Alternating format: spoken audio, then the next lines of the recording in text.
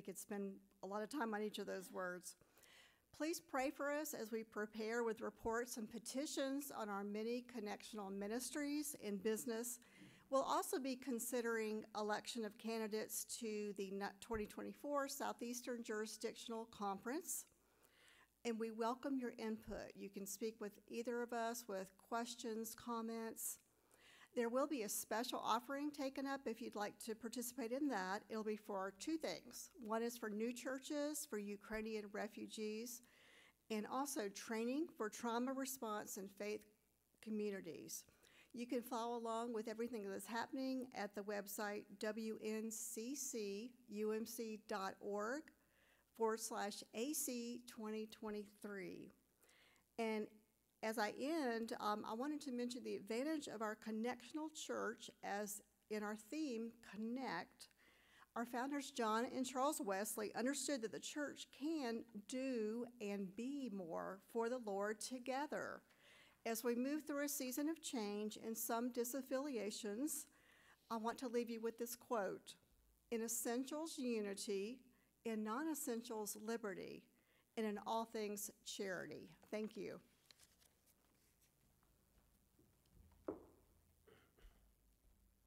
Thank you, Pamela. And then, second announcement for the day, the Mitchell Scholarship is available for recent high school graduates, as well as college students currently enrolled in good academic standing, the meaty part of the curve. The deadline to apply is June 20th, 2023. Contact the church office with questions for more information. And check your monthly newsletter or weekly e-news for a full list of announcements. And lastly, I know that the most important announcement will be the pickleball scores of this past Friday between me and Pastor Eric. But I thought long and hard about this, and I don't want to, burden you with trivial racquetball scores. It's two friends out there having fun, and that's really all that matters in the image of God, is two people being brought together. So would hate to burden you with those trivial scores. Let us pray. Dear God, thank you for this great community and all these people around us who not only walk the walk, but they also do talk the talk and spread the word of God in our community. Beautiful ministries such as Frankful Fridays and community meals lift up this community, and I see each and every one of you out there being a pivotal part of that. So let us be out here spreading not only the love of God, but also through kindness and acts of service. In his name we pray, amen. Thank you, everybody. Spindale, you've been great.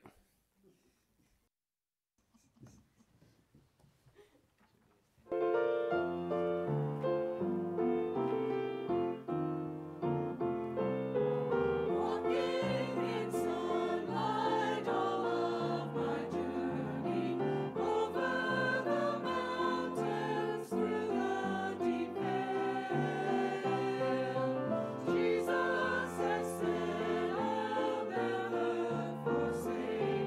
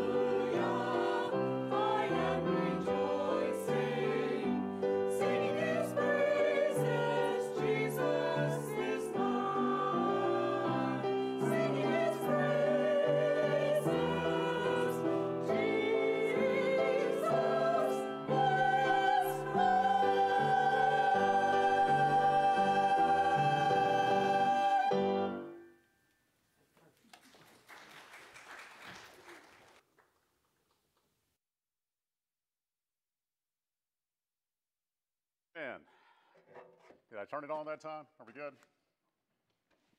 Checking. Green light. How are y'all doing this morning? Good, good.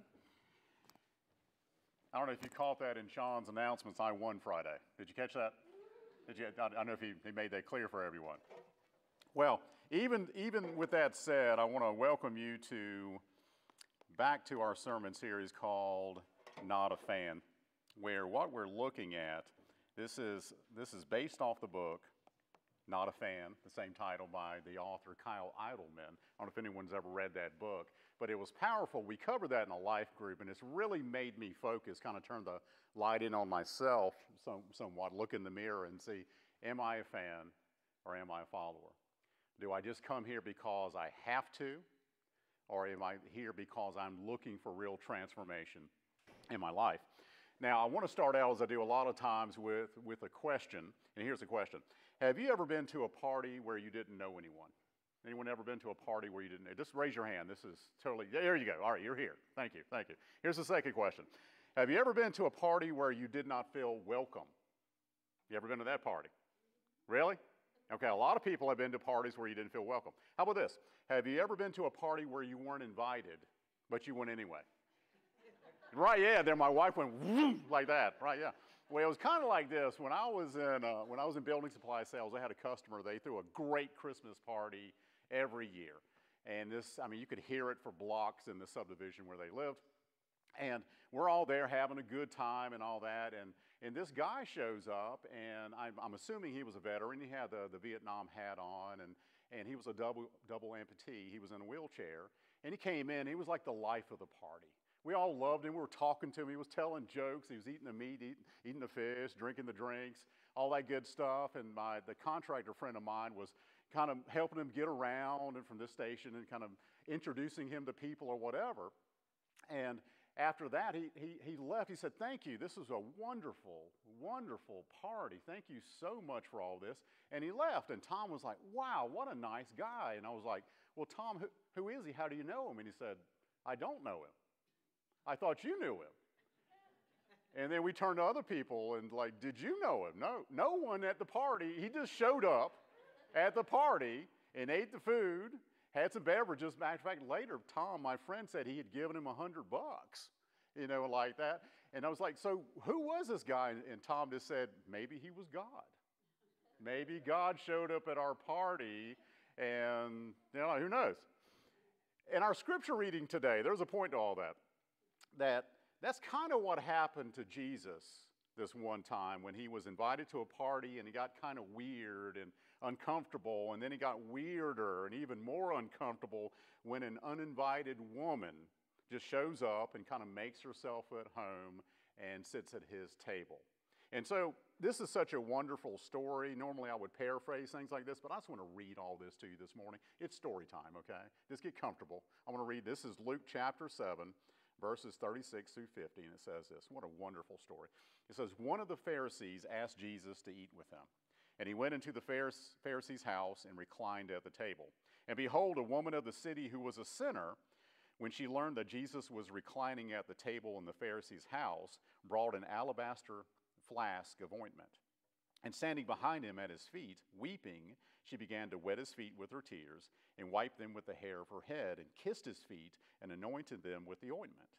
Now when the Pharisee who had invited Jesus saw this, he said to himself, if this man were a prophet, he would have known who and what sort of woman this is who is touching him, for she is a sinner. And Jesus answering said to him, Simon, I have something to say to you. And he answered him, Say it, teacher.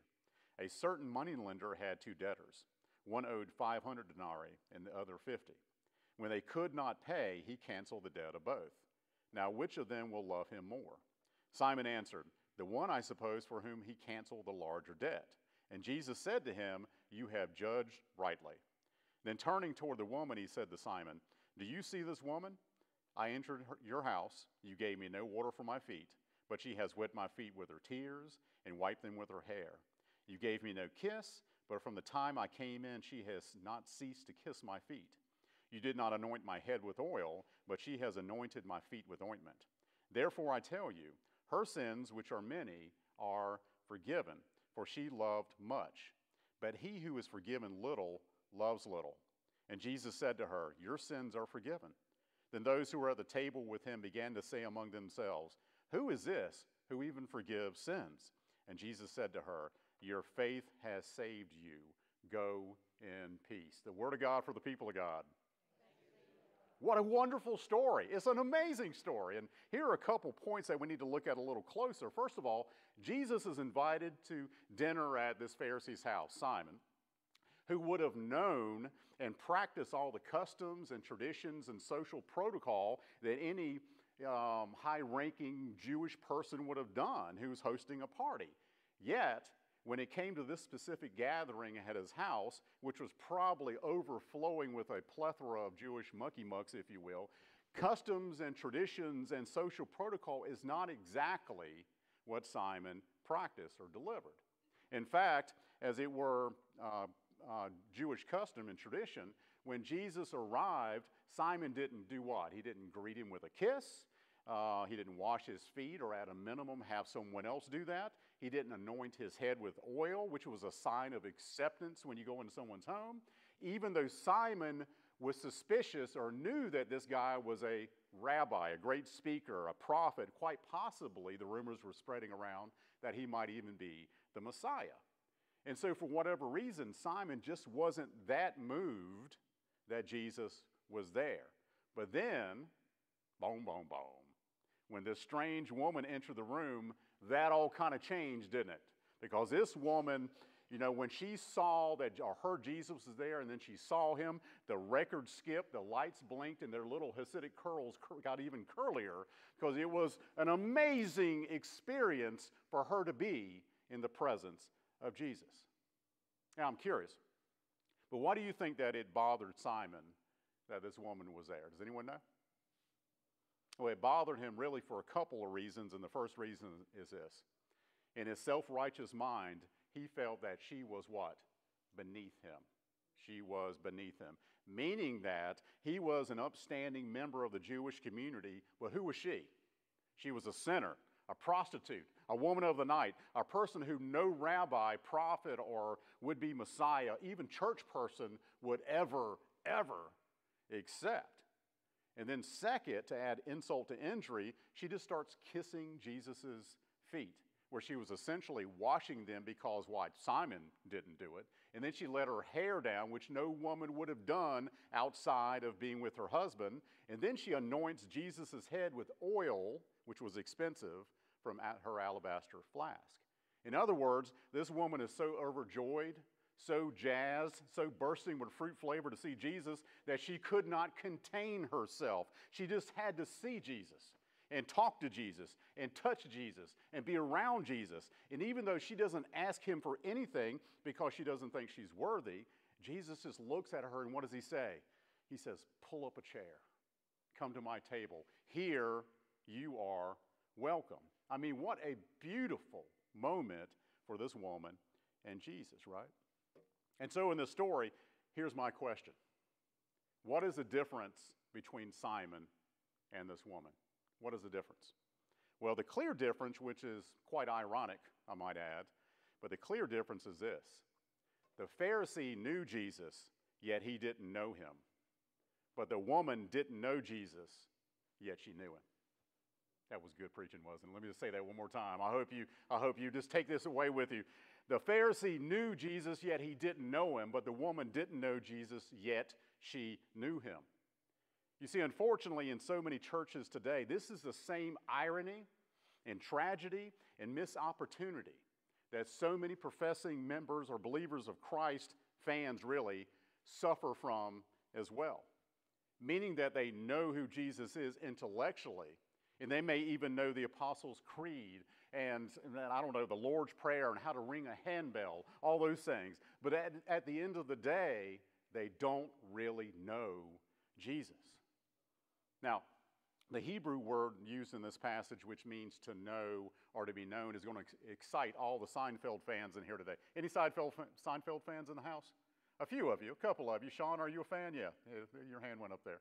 Well, they use this word in Seinfeld quite often. It's yada, yada, yada. What yada actually means in the Bible is to know or to be known. Did you know that? To know or to be known, yada, yada, yada. In fact, to be known or for someone to see us or know our name is so important for those of us who are just trying to make a connection. Pamela just talked about that. For those of us who are just trying to make a connection in this world, for people to know us and identify with who we are. It's kind of like this. My name is not really that hard to say. My name is Eric. You've met other Erics, Eric Clapton. You may not have met him, but you've heard the name. But my grandfather couldn't say my name. He called me Eric. Yeah, he did. I don't know why. I think he was just messing with me. He didn't want to say my name, Eric, but he couldn't say. So I started out with that. And then you add my last name. My last name is, for the record, Marshburn. Marshburn, right? Well, people still call me today Mashburn, okay? And you add my wife up there. There you go. You add my wife up there who has been called, her name is Sabra. Sabra. She has been called Saber, like the sword, Sarah, Sandra, sassafras, all kinds of things, or Sabra, like the hummus. And if you add that to Marshburn, she's been Sabra Mashburn since she's been married to me, right? So sometimes, for whatever reason, we don't always make that connection with people. A name is important. It's important for people to see us. And if you've mispronounced our names, I'm not picking on you. Maybe I'm a little bit, but not so much. You probably never do it again. But this connection we have with each other is so important, because the truth is that when we have this intimate connection with God and with others, where truth and transparency and vulnerability and individuality are the implied intangibles that more or less push the spiritual plows forward, well, then in those moments, and this is important, first we kind of get a glimpse of what heaven must look like and all that entails. And then second, the optics of the grandeur of life in the here and now are somehow made more lucid, more reachable, more inclusive, even as we are quite literally ushered into the reality of how, and this is so important, ushered into the reality of how all of God's creation is somehow connected mysteriously and poetically and stunningly, really. You see, in the Old Testament, this same word, yada, to be known, is used over 900 times to describe how God knows us, but also how God wants to be known by us, right? In fact, in my opinion, besides Seinfeld, one of the best examples of the usage of the word yada is in my favorite psalm, and you've heard me say this many times if you've heard me preach before, but Psalm 139, and it says this. This is verses 1 through 4. It says, "O Lord, you have searched me and known me. You know when I sit down and when I rise up. You discern my thoughts from afar. You search out my path and my lying down and are acquainted with all my ways. Even before a word is on my tongue, behold, O Lord, you know it altogether." You see, in this passage alone, the word yada is used 3 times to earmark the intimacy that God wants to have in his relationship with every single one of us. Not just a group of people, you, personally, God wants to have a relationship with. And then in verse 23, and I love this, when David's writing this, if you know who David is, a man after God's own heart, David is kind of digesting how God loves him and this intimacy he wants to have. And then this is his reaction to it, a very vulnerable reaction from David, I would say, as God is wooing him and offering this intimacy to him. David says this, he says, "Search me, O God." This is dangerous, okay? Let me say, this is dangerous. "Search me, O God, and know my heart. Try me and know my anxious thoughts." How many times have you prayed that prayer? Wow, it's crazy, isn't it? That when you ask God to search your heart, it's an amazing thing. You see, when we consider this intimate connection we may have with our parents, our spouse, our children, our friends, our families, etc., well, then it's important for us to realize that's the same kind of relationship that God wants to have with us.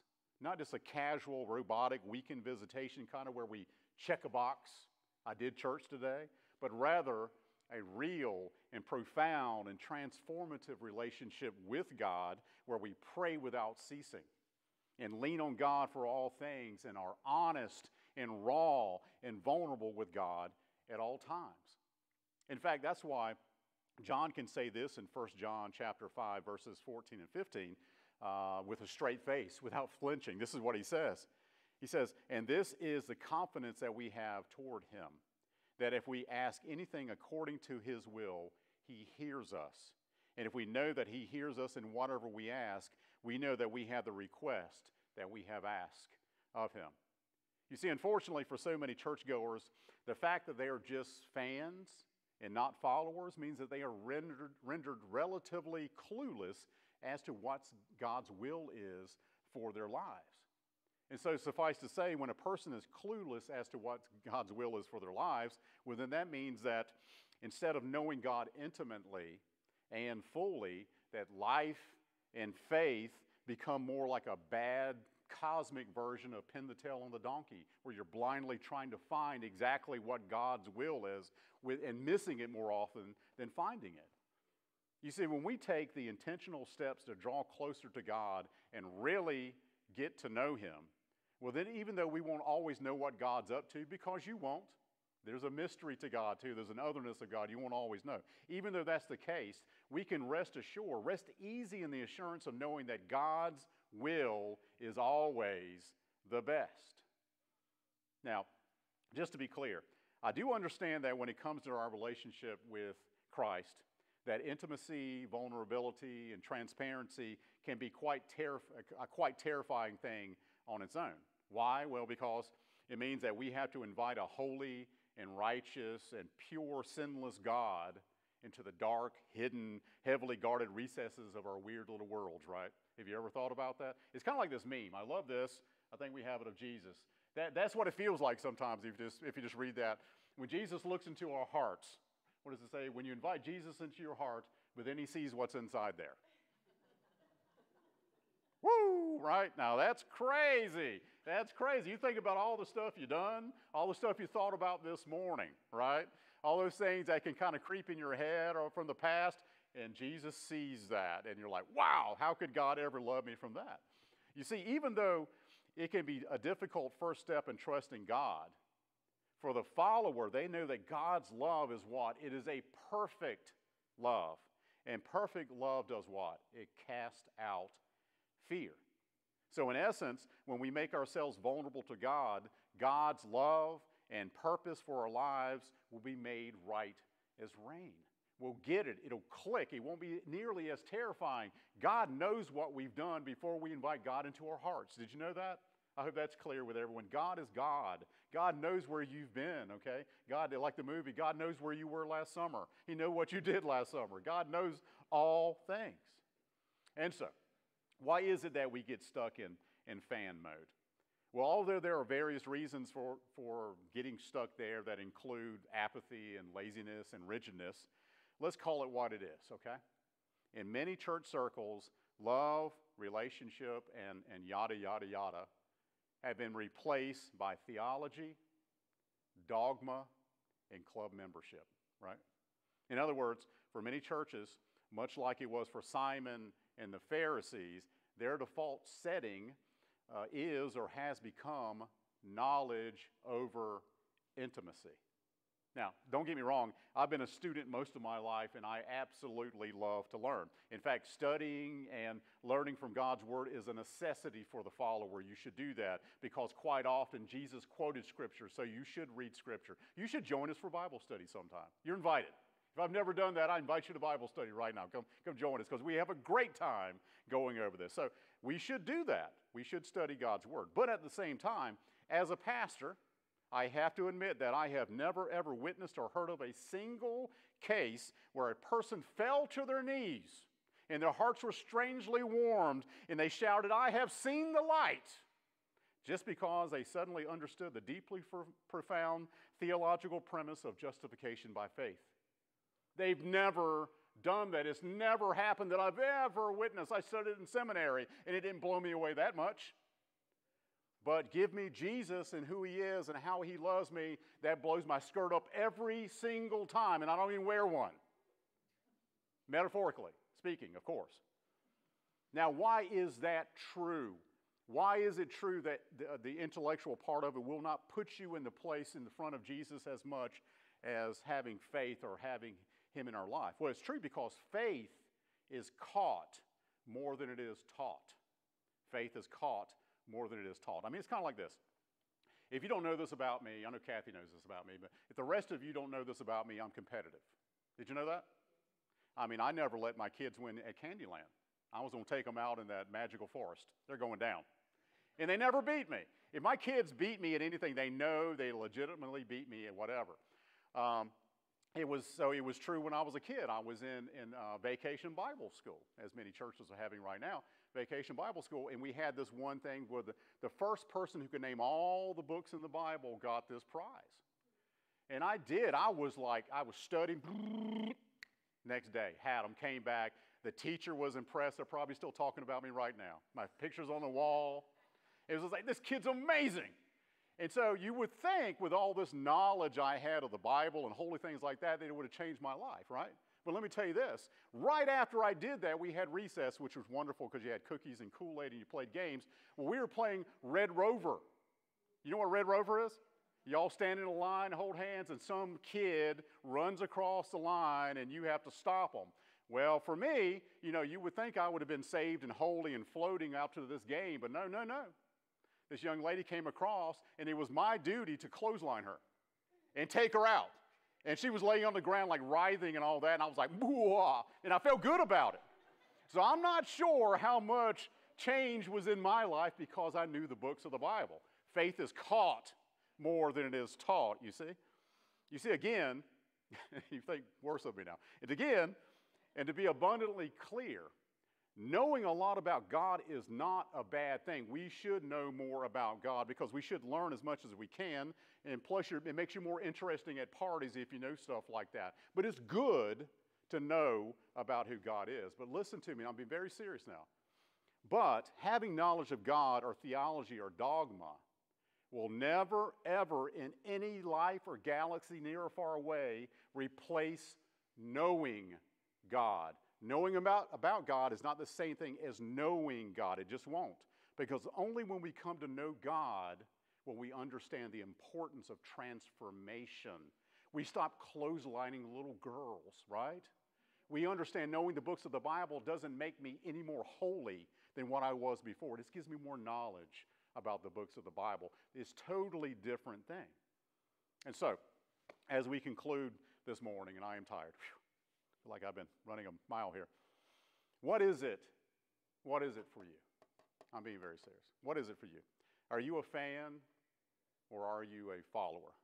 In other words, is your relationship with Christ more like weekend visitations, where you, like a fan, show up for games, put on the war paint occasionally, you get a comfortable seat, get the popcorn or whatever refreshments they have, and you hope that the pastor doesn't bore you to sleep. You hope that you're entertained.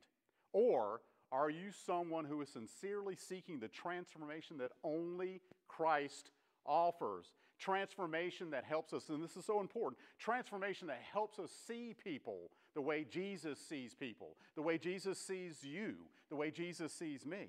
Transformation that transcends the arrogance of church people and denominations who seem to enjoy prancing about in their self-righteousness while dooming others to an eternal fiery fate.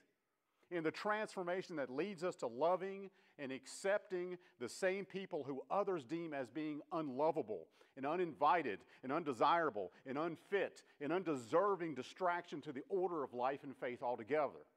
Is that the transformation you want? Because if you're scared of that, you probably just ought to go. But as soon as you invite Jesus into your heart, your eyes will get bigger. You'll see things that you didn't see before. You'll see people the way Jesus sees people. So in other words, do you really, ask yourself this sincerely, do you really know Jesus? Are you a fan or are you a follower? Will you pray with me? Most Heavenly Father, thank you so much for your presence, for your desire to have this intimate connection with each of us. We all have peccadillos. We all have things that we've done or thought, probably even this morning, that we shouldn't have thought or maybe done. But grace is a wonderful thing.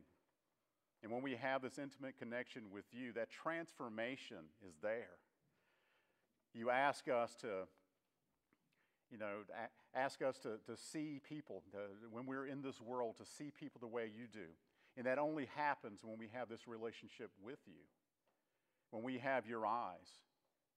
And when we stop and we slow down and we stop trying to be so holy and act like we have everything figured out, and that theology is the way, the happy hops to heaven, those kind of things. When we stop and put all that aside and said it really comes down to love and relationship, when we figure out that's the kind of God you are, it makes all the difference in the world. The Wesleys knew that. His heart was strangely warm when he figured out it wasn't about just building huge churches and doing this and that. It was in a moment of vulnerability as he was experiencing a defeat, going back to England. He was like, wow, my heart was strangely warmed. I get it.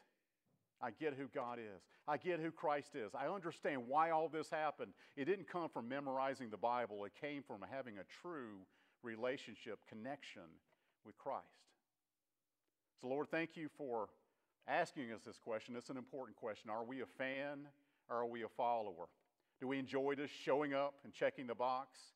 Or are we someone who wants to step into the unknown, step into the transformation that only you can offer? I pray that we're all posing that question to ourselves this morning. For it's in Jesus' holy name we pray. Amen. Number 384. We'll do verses 1, 2, and 4. If you'd like to use your hymnal, I think the words on the sing it.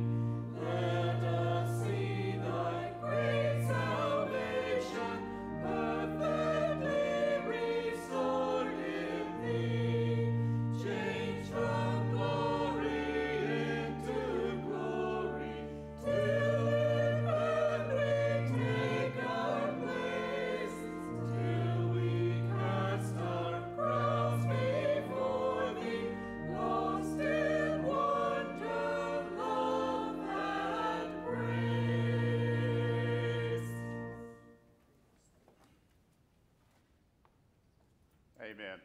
Please join me in saying the prayer that our Lord taught us. Our Father, who art in heaven, hallowed be thy name. Thy kingdom come, thy will be done, on earth as it is in heaven. Give us this day our daily bread, and forgive us our trespasses, as we forgive those who trespass against us. And lead us not into temptation, but deliver us from evil. For thine is the kingdom, and the power, and the glory, forever and ever. Amen.